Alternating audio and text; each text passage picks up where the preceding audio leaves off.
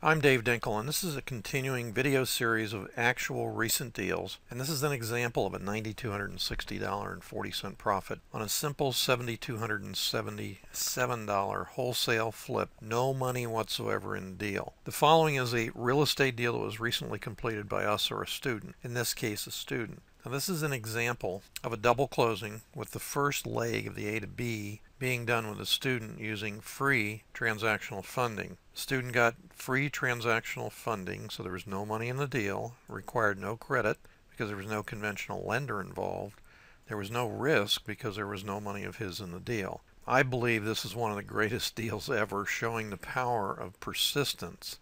The really interesting part was that the property was listed for $39,000 originally, and the student made what he's supposed to do, a usual and ridiculously low offer of only $20,000. What followed was a tongue and email lashing by the listing agent on how investors are stupid and on and on, and especially how the agent had multiple offers above $39,000. But the student held his ground as he should have and said he would track the property to see what happened, and that's exactly what he did. That's where we make our money, in the follow-up, not in making offers. In a couple of months, the student checked the list price again and had been reduced to $18,000. Now remember, he offered $20,000. It's been reduced to below his offering price. The student called the agent, and the seller said they will not take a dime less than $18,000. The student reoffered at $12,000, and of course, the seller was supposed to have said no. That was according to the agent, and said he had looked further into the property and felt he had to reduce his offer to $6,000. 2 days later, the agent called back and said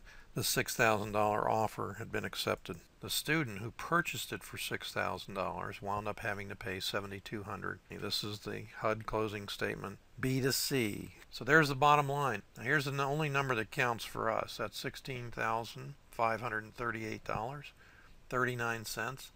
That's the net proceeds to the student at the end of the day. So here's the final result of the transaction. The student purchased the property off the MLS. It was a blind offer on a cheap property that had a retail value of about $45,000 to $50,000 as an after repaired value, or ARV. The student did what I call a rope-a-dope with a listing agent. Net profit, bottom line, $9,260.40.